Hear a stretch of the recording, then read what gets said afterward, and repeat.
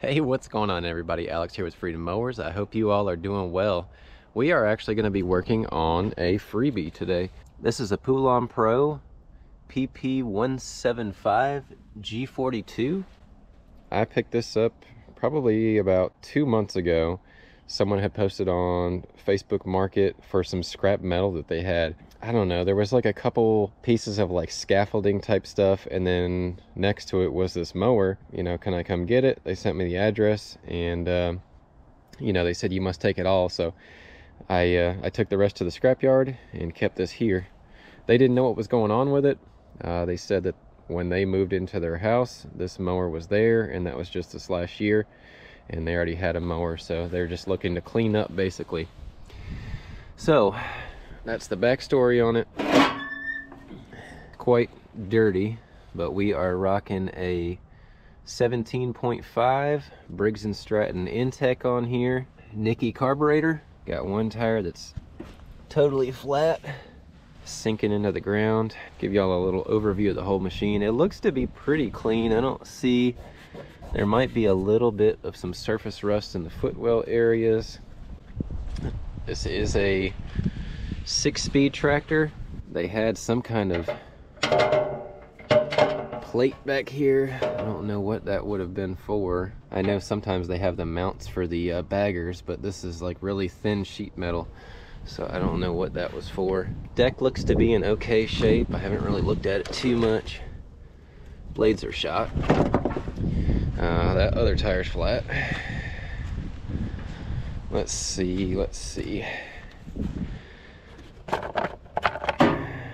Well, at least it has an air filter. It's pretty nasty. Let's see what else. This is a 2015. And let's see if it has oil in it. Oh my lord. Y'all see how full that is up on the dipstick? Doesn't smell like gas though. I need to wipe that stick and just make sure, but that thing's like halfway up the stick. Might be super over full.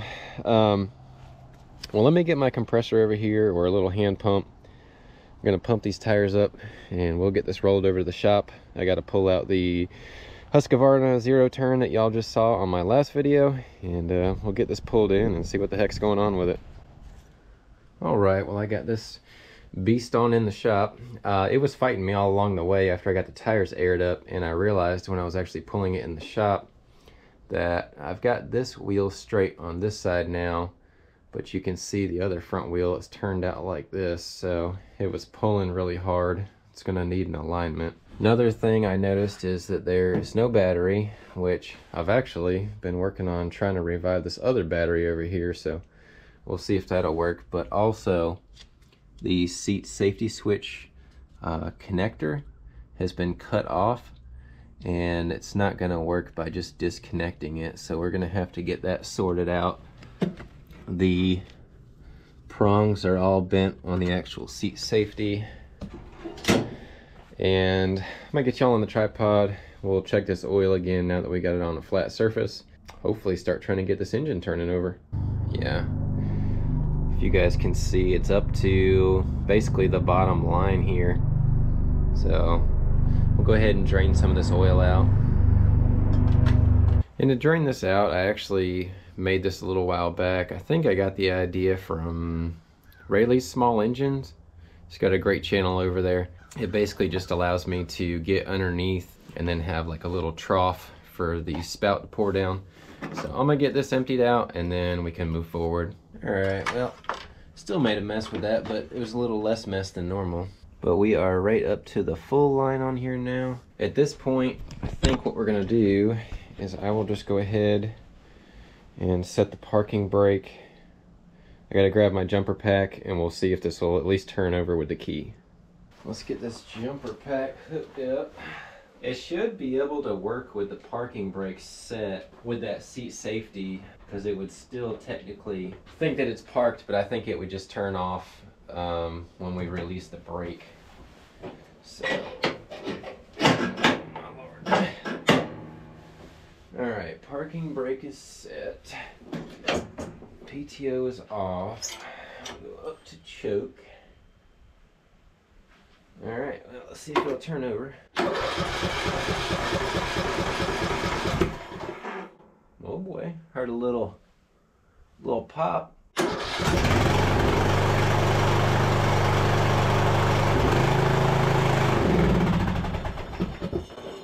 All right. Or the water just spraying out. Sweet. Well, I mean, it fired right up on choke. Maybe we can run it for a minute. I did forget to tell y'all, there was like a, I don't know, probably a half a tank of gas in here, and it smells, actually probably 3/4. It smells fresh. So, I don't know. Let's try it again.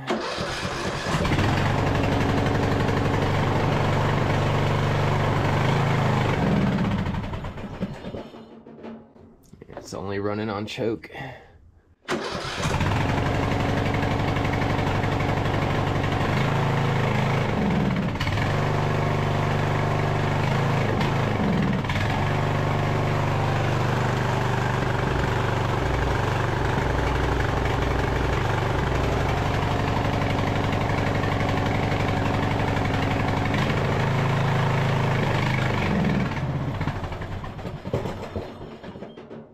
Phew.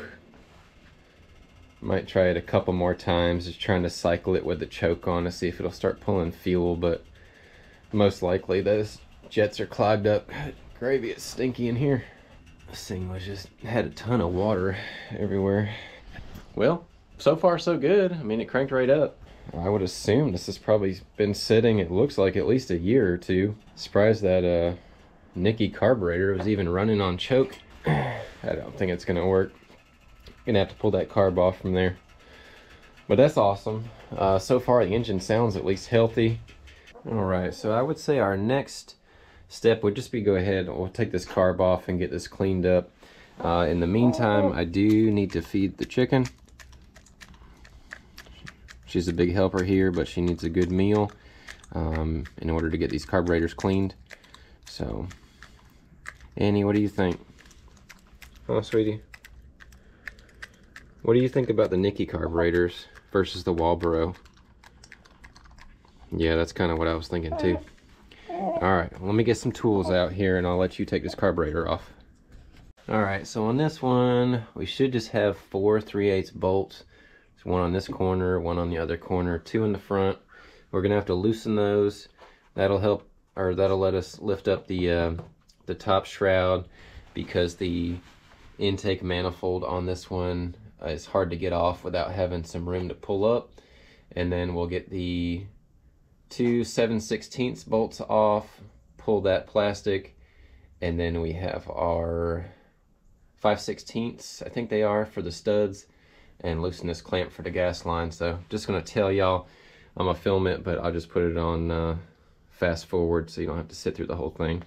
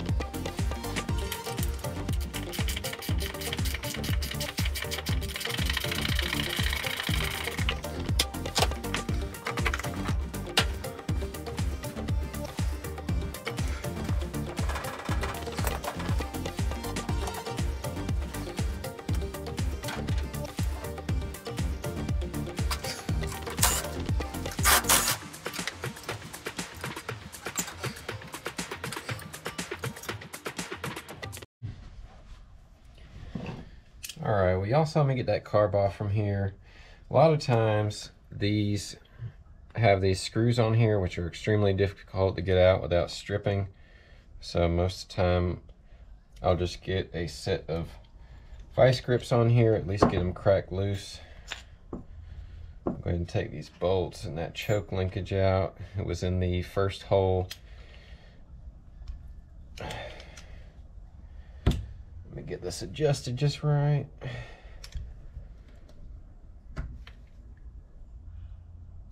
There we go. That one cracked loose.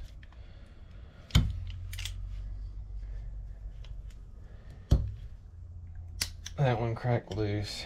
That's the best way I found to do these. And then we can just take a screwdriver and take it the rest of the way out. Because otherwise you'll just end up stripping these things out and fighting them and fighting them. Done enough of them.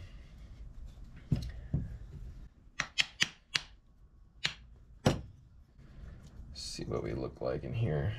Try not to rip the O-ring. Looks like it's already trying to stick. There we go. Oh yeah, there's all kinds of crud in there. I don't know if you guys can see that build up there. It's that ethanol fuel. Oh, there's a spider in there. Y'all see that? It's crawling right across my hand.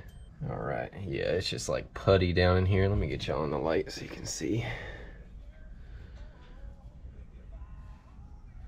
There's all kinds of crud down in here. But hopefully our O-ring for this piece is good, because otherwise I don't have a rebuild kit and these things always leak. It looks like it's not going to be too bad. It's just had a lot of that crud in there from the ethanol fuel. So we'll just take our needle and seat. Yeah, there's crud everywhere. But this is the O-ring right here. It's what seals. A lot of times those get warped or they just get old and cracked and then they just leak by. But yeah, there's just this gummy stuff all over it. I'll probably just throw this in the ultrasonic cleaner and then I'll just lightly blow it off with compressed air and we'll take it from there. But yeah, it looks like our main jet was not blocked, but our low speeds were, and just crud everywhere in here. So let me just get everything thrown in the ultrasonic cleaner and hopefully we can get this thing going. All right, well for you guys that should have probably been about 2 seconds to put on that carburetor. For me, I have been through, this will be the third carburetor I'm putting on it now. This is another OEM Nicky carburetor. Only difference on this one is it has the straight fitting on it, as opposed to the well, this one, yeah, this one had a 90-degree fitting as well. But I got some other carburetors over there. They've all been giving me a fit. Also, let me show you guys what else was in here. There was a NGK plug in here, which is definitely not the right one for a single cylinder intake. And also it was like finger tight. So I got the correct plug in there. I've got that all snugged up. And we're gonna give this a try. So throttle, brake set.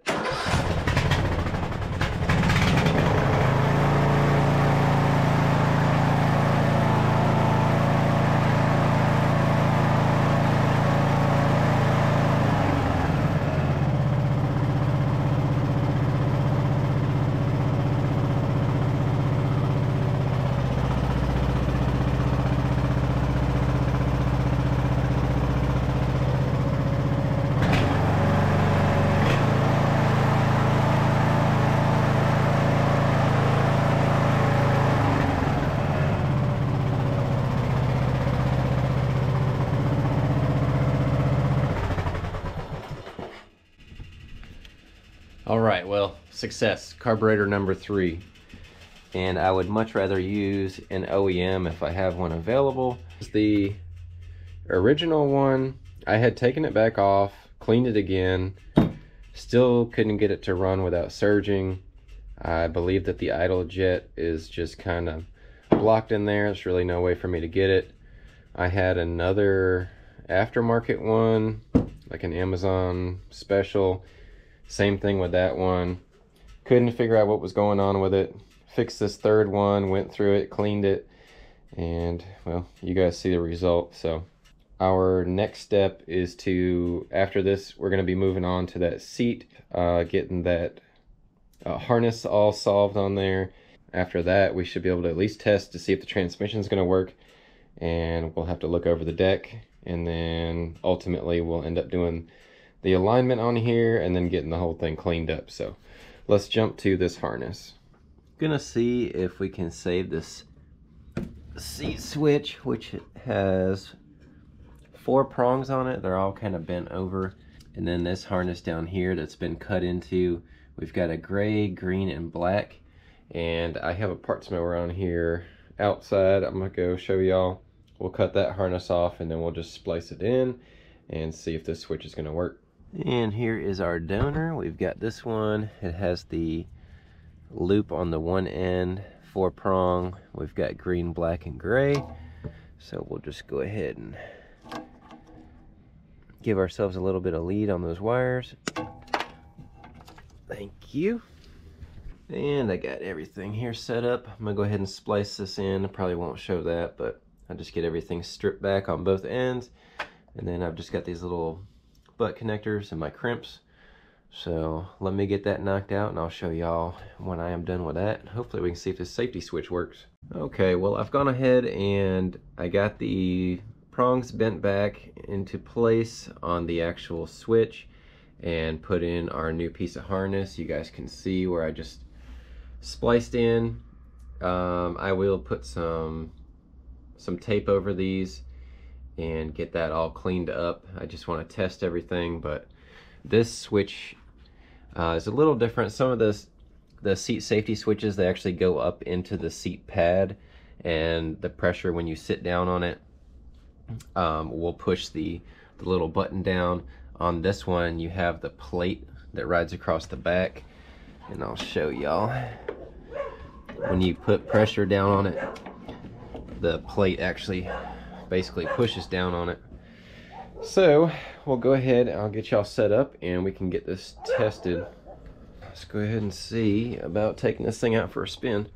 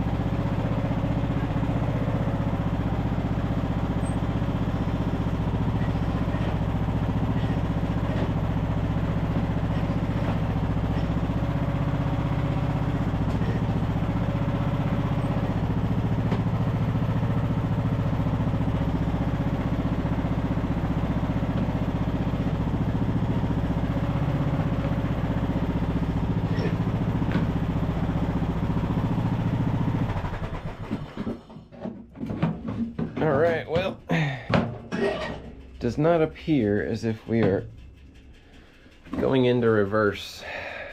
I think we just had an issue with this on, what was it, the Husqvarna?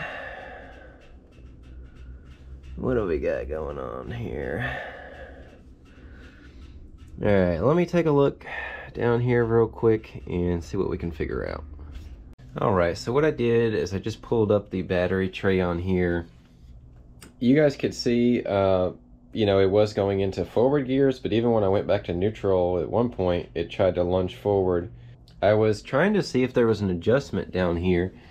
I have it in reverse right now, and it still basically feels like it's in neutral, because when you put it up into like right around first gear, it'll catch. But what I did notice after looking for a few minutes, right here there is an adjustment bolt. I'm not sure, probably a 9/16 or a 5/8. So I'm gonna get in there and gonna go ahead and adjust it. I can see that there's a gap on one side and not the other, so I think it's just out of adjustment.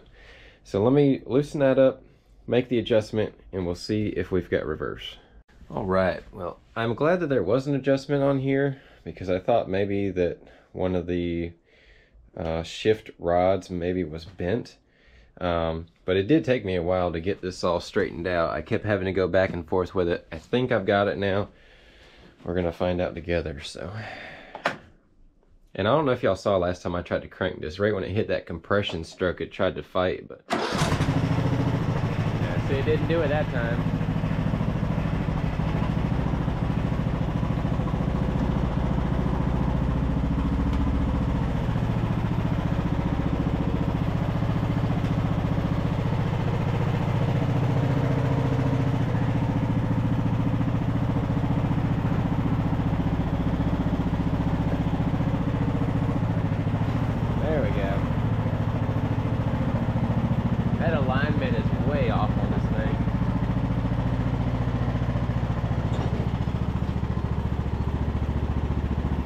Trying to see if we've got all of our gears first.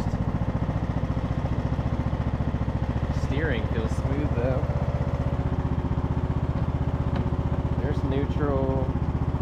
That should be first. So there's one.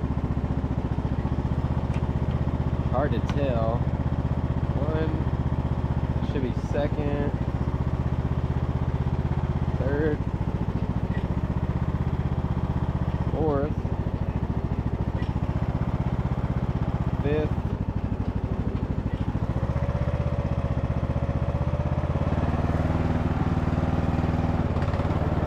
and there's six.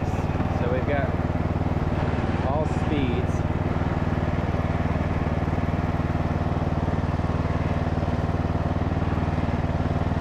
This thing is tracking all over the place though.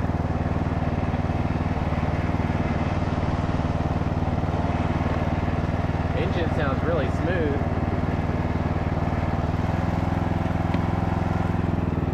There's neutral. Alright.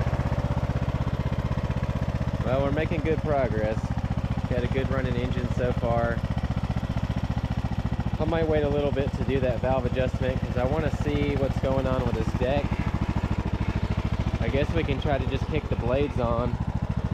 I know that it's like absolutely packed though. Let me drop it down and show y'all. It's like packed all the way around on the pulleys, but we can try to spin it over, make sure it's not locked up or anything.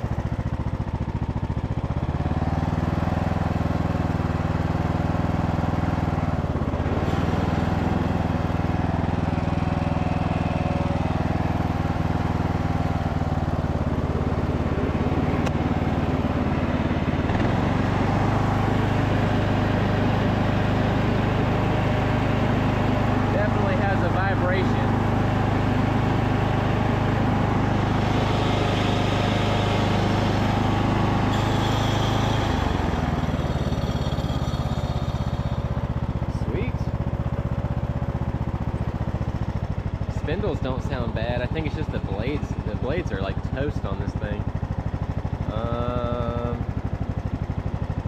I guess we can check to see if the reverse mow works real quick.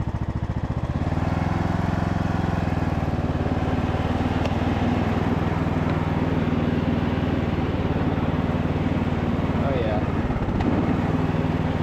Yep.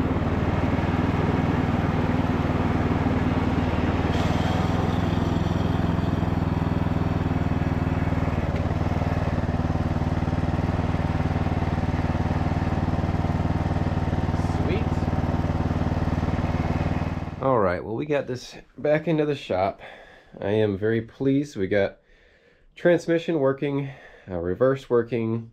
We were able to verify that the deck engagement does work. I know the blades are shot, and I think that's what's causing the vibration. I'm gonna pull that off anyways because I want to clean it, grease it, repaint it, all the good stuff. And then I didn't pull this back on the lift because I want to do the alignment now. So you guys can see I got a jack underneath of it and I've got the wheel straight.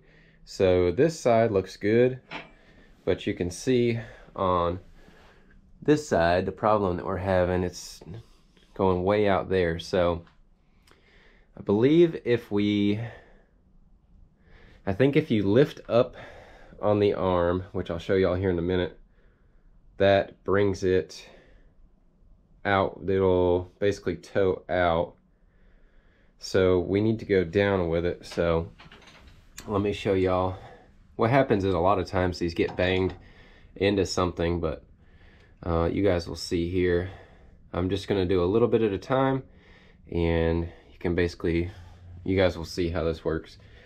So I've got a jack under it. I've got it a little bit off the ground, and then we are just gonna go ahead and basically put some pressure down, and y'all can basically watch this tilt in. So let me straighten this back up. So that brought it in a fair amount. I am gonna go ahead and just work on the back side, and then I'll show you guys as well when I get done. But basically I just have to manipulate where the steering rod is, and we should be all set. So let me do a little tweaking on this, and then I'll show you guys when we get this dialed in. All right, well, I had to do just a little bit more bending on that side, and I ended up going the opposite direction with this side because I didn't want to go too far with the right side of the machine. And I think we've got that basically about as dialed in as I can get it. Now, the steering wheel, if you can see, was still off now, so just popped the cover off, 1/2-inch bolt that comes right up, and then we're just left with our gear, or little gear pattern there.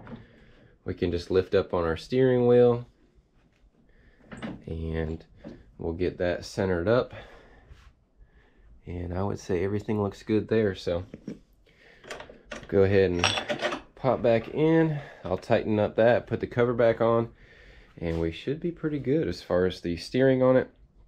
I am going to go ahead and grease the front end since I've got the jack underneath of it, and then I'm going to bring this over to wash. So let me show you guys after I get this machine washed up, and I'll get the deck off from here. On these, if you guys have seen my other videos, pretty common mowing deck. We just have to release the cable that's going across over there. We've got one pin here. There's another bracket that goes up right here along the side, and it's the same on both sides for those two. We've got the front rod that needs to come down and should just be dropping the belt, and then this deck can just slide right out from underneath. So I'm gonna go ahead and get all the pins removed and slide this out, and let's take a look at it. All right, well, we got the mowing deck off from there, and I'll go ahead and show you guys. There's some stuff that's all caught in the spindle down here, and there is not much left of the blades. This one's actually rolled over down. It's got a hook on it, and the other side's just about the same. But on the top side here, everything looks good. I've gone ahead and started scuffing down the paint a little bit. There are no cracks or holes or anything like that. It just had a little bit of surface rust. So I've got some metal primer, and we're gonna do satin black on this mowing deck.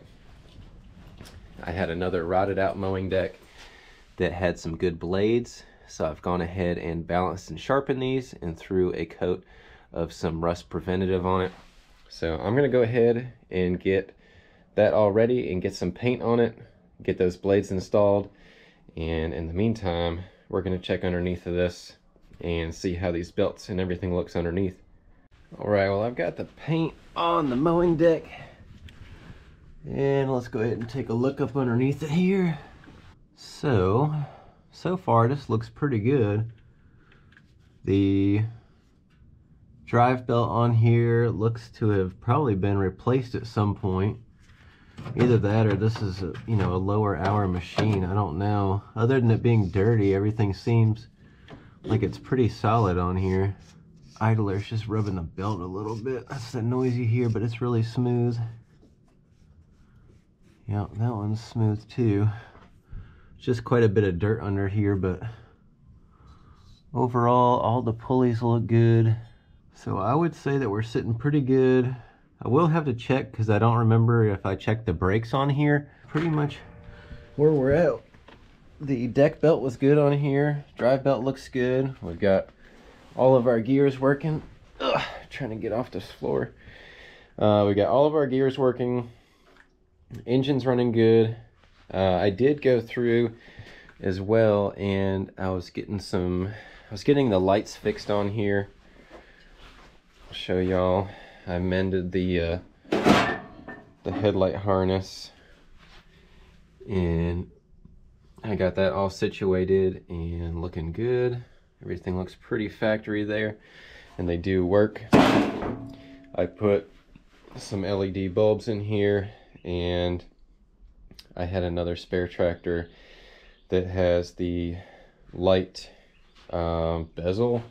I'm working on stripping off the logo on that one. It was off from an Arians, but I'm just slowly getting that label off. Let me show y'all real quick what the deck looks like. So this is what it looks like. It's looking pretty good. I will get the overspray off the stickers, but has a pretty nice satin look, and everything's covered. Got the primer down first, and I put 2 coats of paint, so everything looks good on there.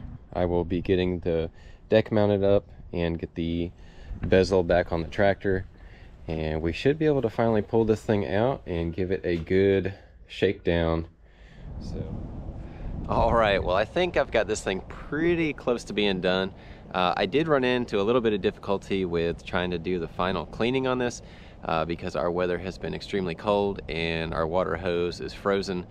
You guys know I like to keep these as clean as possible and get them looking as good as possible. So I do have a little bit of touching up to do, but I did finish up with that deck and got that mounted and finished basically going through and cleaning up most of the machine.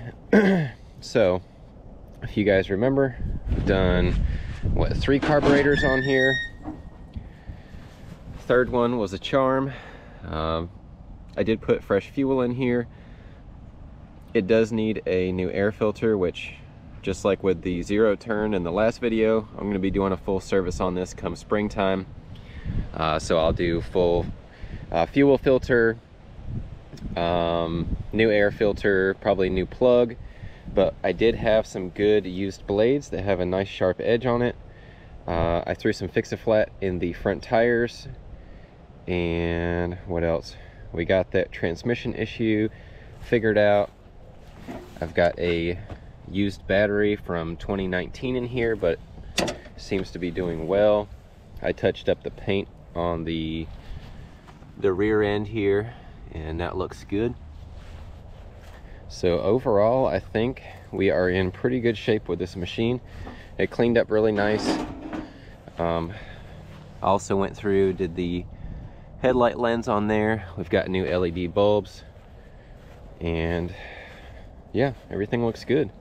I'll crank it up, let you guys hear everything, and then I'll put y'all on the tripod and we'll do a little bit of cutting with it.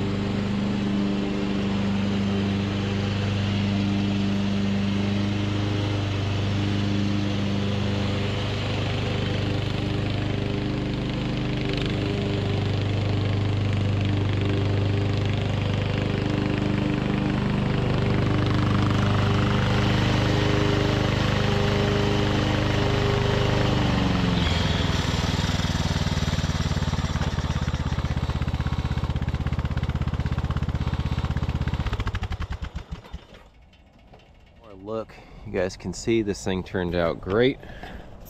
Really appreciate y'all tuning in. As always, our next project is actually in the shop, and I just pulled it in there. We've got a Polaris four-wheeler that is in very rough shape, and I got it super cheap, so you guys will see. It's a hot mess, and thought you guys might like some four-wheeler content. I actually have a couple more quads that we can work on as well.